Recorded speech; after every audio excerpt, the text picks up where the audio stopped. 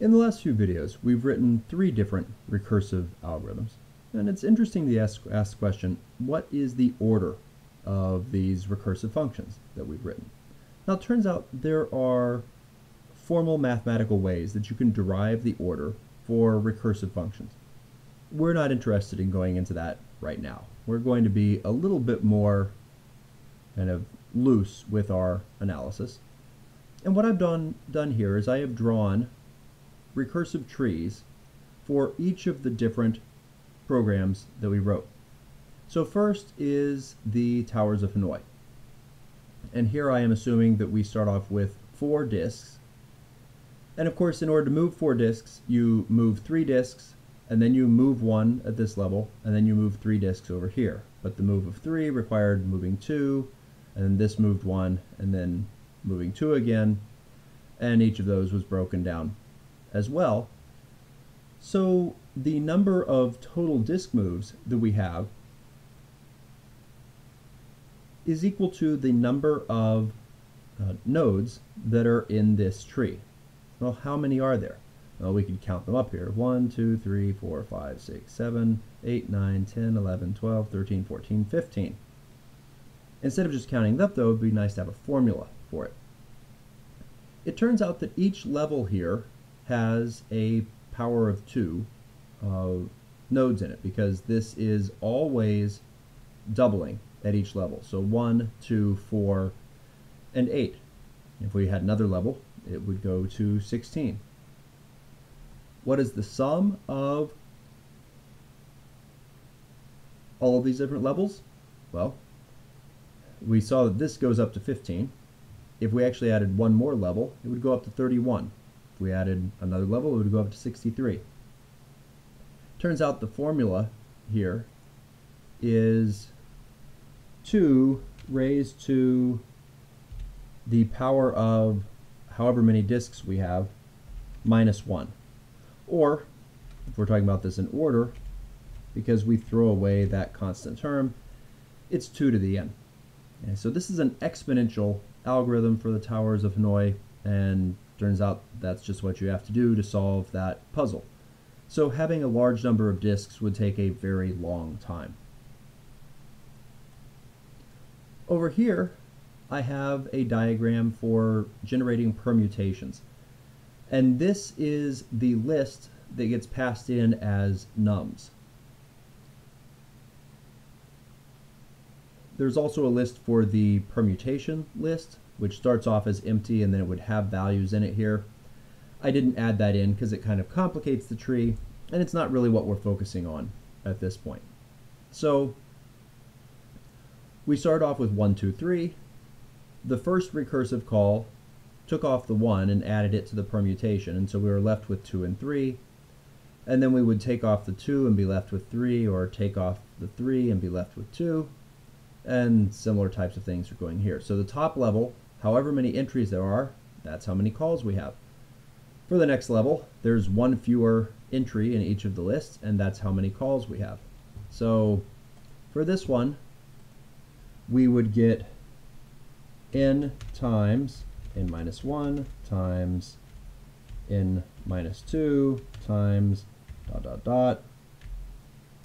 And at the bottom, we get times 2 and then times 1. Well, this is a function that hopefully you all recognize. This is factorial, and in some ways we knew that this had to be factorial because there are n factorial permutations, and so we have to go through all of them. So there's no way that this could be any better than factorial, and the recursive function winds up doing factorial calls in here, which is order n factorial. Turns out that n factorial is, exponential is bad, factorial is worse. On a reasonable computer, for a 2 to the n algorithm, you could expect to possibly be able to go up to somewhere between 20 and 30, because 2 to the 30 is on the order of a billion. However, for the factorial, you're probably not going to go much above 15. The numbers start getting really big at that point. Our last algorithm, our last function that we wrote was the maze, and searching through the maze. Now the way that that worked is it always called itself 4 times. So we had an offset. So if I started at 0, 0, we had a +1 in x, a -1 in x, a +1 in y, and a -1 in y. So we have 4 different calls from there. Now given the maze that we had, the things that go negative are definitely out of bounds, and this one here wound up running into a wall. And so it didn't branch very much. Only one of these was not a base case, and it called itself 4 times. And it turns out that of these, only this one would have not been a base case. And so then that one would go down and branch 4 times. The maze that we drew didn't have many junctions. Every time you hit a junction, you would have had, instead of just one case continuing on, you would have had 2 or possibly 3 cases continuing on. As long as your maze is fairly linear and doesn't have that many junctions, it turns out that the amount of work you do scales as roughly the size of the maze. It doesn't grow that much bigger than it.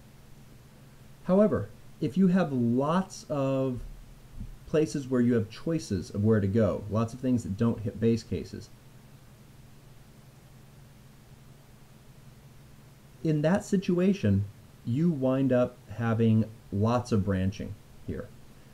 You can't quite get to 4 to the n, which is what this would do if you never hit a base case. So if you always branched 4 times, we would get something that was 4 to the n. But you really do hit those. The worst case maze is actually no maze at all. It's the one that a human would look at and immediately know how to solve. But because our recursive algorithm tries every single path, it turns out that we can, if you clear out all of the walls in the entire maze, and so it's just completely empty, there's a very large number of paths there.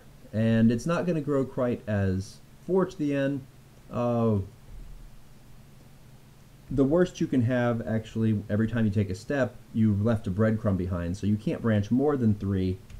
There are times where you're also going to be branching 2, and then the zeros for things getting cut off. So it's a fairly conservative estimate to say that for an open maze, this grows somewhat exponentially, okay, possibly as 2 to the n. What is in here, though?